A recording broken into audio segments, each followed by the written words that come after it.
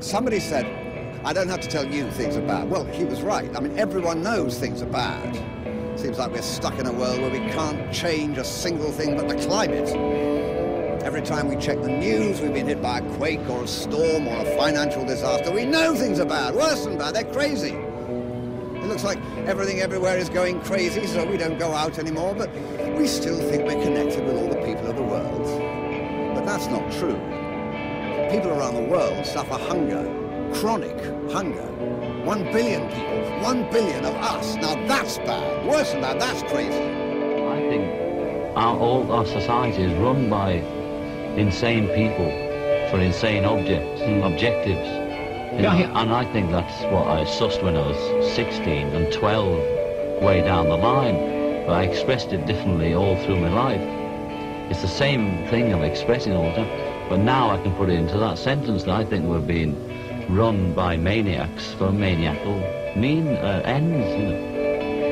If anybody can put on paper what our government and the American government, etc., and the Russian, Chinese, what they are actually trying to do, you know, and what they think they're doing, I'd be very pleased to know what they think they're doing. I think they're all insane. Black History Month you find ridiculous. Why? You're going to relegate my history to a month? Oh, come on. What do you do with yours? Which month is White History Month? Well, come on, tell me. Well, I'm Jewish. Okay, which month is Jewish History Month? There isn't one. Oh, why not? Yeah. Do you want one? No. I don't either. I don't want a Black History Month. Black history is American history. How are we going to get rid of racism? Stop talking about it. I'm going to stop calling you a white man. Yeah. And I'm going to ask you to stop calling me a black man. The government isn't your nanny. They're your dealer. And they subsidize illness in America. They have to. There's too much money in it. You see, there's no money in healthy people. And there's no money in dead people. The money is in the middle. People who are alive, sort of, but with one or more chronic conditions that puts them in need of Celebrex or Nasonex or Valtrex or Lunesta. 50 years ago, children didn't even get type 2 diabetes. Now, it's an emerging epidemic. My fight against terrorism, to me, the biggest terrorist is Obama in the United States of America. You know, so for me, it's like I'm trying to fight the terrorism that's actually causing the other forms of terrorism. You know, the root causes of the terrorism is the stuff that the U.S. government allows to happen.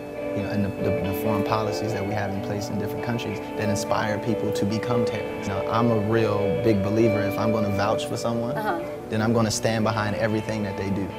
Right? So that could be you, that could be the cameraman. Like, if I'm going to say I stand behind this person and write on a piece of paper that says, hey, I stand for this person, then I have to take responsibility for everything that he does, because that's just how I am as a human being, right? So politicians aren't going to do that, because I don't want you to bomb some village in the middle of nowhere. Here's the thing they're not telling you about the economy. The dollar is worthless. When you leave America and you try to give, like, the guy at the hotel $1, they're like, are you crazy? You know, I like doctors because they don't cure shit. They don't cure nothing. Same disease has been hanging out since I was a kid, man. That's right, we got AIDS out there. You think they're gonna cure AIDS? No, they ain't cure that because ain't no money in the cure. The money's in the medicine. So what they will do with AIDS is the same thing they do with everything else. They will figure out a way for you to live with it. And they don't cure shit, they just patch it up. In America, we are fed propaganda, and if you want to know what's happening in the world, go outside of the U.S. media, because it's owned by 4 corporations. One of them is this one. And you know what? Go outside of the country to find out what's going on in our own country, because it's frightening. And we've got to get mad. I want you to get mad. I want you to get up right now, stick your head out of the window and yell, I'm mad as hell, I am mad as hell, I am mad as hell, and I'm not going to let 1 billion people go hungry. You tell them. Because Bush lied to me. They all lied to me. They're like, we got to go to Iraq because they're the most dangerous country on earth. They're the most dangerous regime in the world. If they so dangerous, how come it only took 2 weeks to take over the whole fucking country? 85 or 90% of the people in this country say, what? I mean, a plane hit this building and it fell kind of like that. Another plane hit that building and it fell kind of like that. About the same time it fell, this one fell the same way. Looked like an implosion somewhere, you know.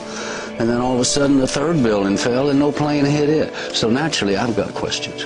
Hydrofracking in New York State will affect the water and land of New York City, the Catskills region, upstate New York, and the Hudson Valley. They take millions of gallons of water, they infuse it with chemicals which remain completely a mystery to us. And they pump it at such high volume into the ground that it actually cracks the bedrock and releases the pockets of gas that are trapped. One of the biggest problems with this process, they don't know what to do with the waste. And so they've been putting them in these open pits. There's blowouts of these sludge pits. It's not you have a little spill on some farmer's land and that farmer's land is poisoned and they pay him off and he moves away. Now you have a spill and it's the entire Gulf, you know. Now you have a spill in upstate New York and it's 5 million people, 15 million people's drinking water. We don't know anything about this. There's been no credible study. Right now, there are no regulations in place specifically for this kind of drilling. All we're saying here in New York is like, hey, we don't have to do this here. And we can slow down and we can make sure that we do this right. And we can make sure that we do it safely. Because once it's bad for good. There's no turning back. Seeing what this does to a community, I've seen how hard it is on the community, how ugly it is, not just to mention what it does to water, but what it also does to the heart of the community, to the way people treat each other. And I'm raising 3 small kids. And so I'm not really here today as an actor, I'm here today as an activist. I think the only thing that we could do is, learn so we can know what's going on, be aware of what's happening. That's number one, be aware. Because you don't want to walk around like a dumbass, you don't know what the fuck is going on in your own fucking backyard. There are nearly 1 billion people going hungry in the world, and that makes me really angry. What is Fox News? It's just a parade of propaganda, isn't it? It's just a festival of ignorance. Why 1 million people are dead in Iraq? Come on, this is ridiculous. What's the point of it? Go out, people at home, go outside. Go hug your children. You should be more... Love your family. It's pretty obvious that there's some gigantic financial institutions that have been pulling the strings of politicians in this country for a long time. And just the fact that we have it set up where they can donate millions of dollars to these guys' funds, these guys' campaigns. I mean, how do we not expect it all to go bad? I don't want to be an icon. I want to be an idea. I woke up and I suddenly got it.